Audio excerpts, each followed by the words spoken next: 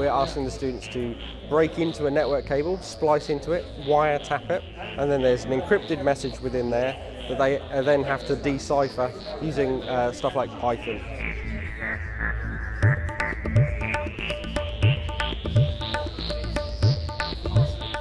So what we've done today is we've brought together a group of young people and an interesting selection of very different industries. Just behind me we've got Raytheon, they're a defence company. We've got Symantec, showing what can happen with a weak password, and BT, who've brought some of their apprentices. And we're all here to inspire students to consider a career in cybersecurity. The idea here is you've got two computers, two Raspberry Pis. They're sending email traffic between two terrorists. Yeah?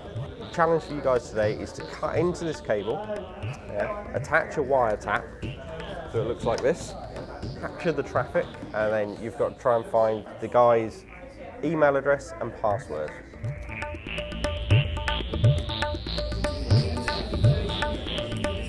There you go.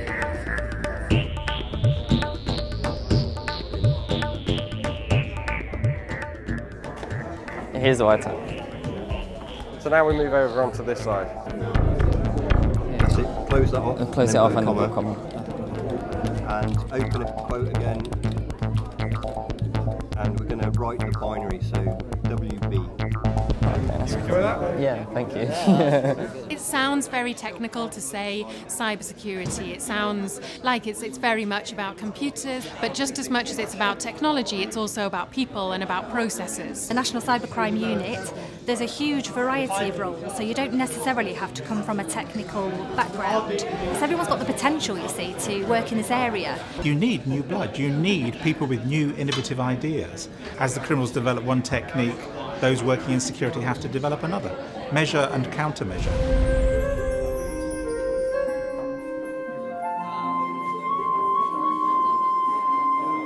This task is overhearing a conversation on the internet and then using the information we find out from that to log into someone's account. You're looking for the things that say message, because when there's message you'll see stuff down here. Yeah. So we're just finding out how vulnerable our passwords are and how we should keep them secure. Yeah, it's definitely interesting. We need more young people. We've got a desperate shortage of skills. The upside of that is it's a well-paid profession because of that, because we're short of people. And just to get people out there, get them interested, get them thinking about whether they might have a career in cybersecurity.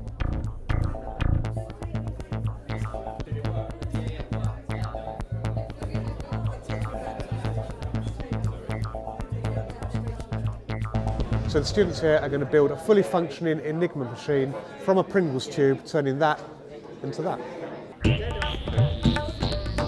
There's an input letter, the wire travels along, comes out of an output letter, carries on travelling along, and then they rotate around.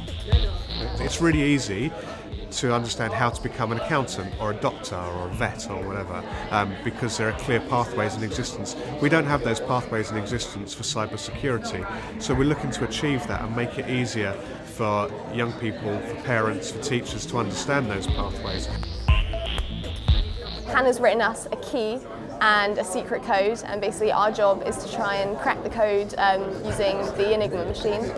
J, Z, D. What we hope happens is that the young people understand how they could very much belong in these industries. If they enjoy, say, computer games, or perhaps they think differently, or they're very creative, then this is the industry for them. It's been really great. I've enjoyed it so much. I think it's been so super. It's opened my eyes on really the job opportunities. Talking to the people that actually work in those jobs and them telling you that, yeah, this is what we do on an everyday basis, that's been quite exciting.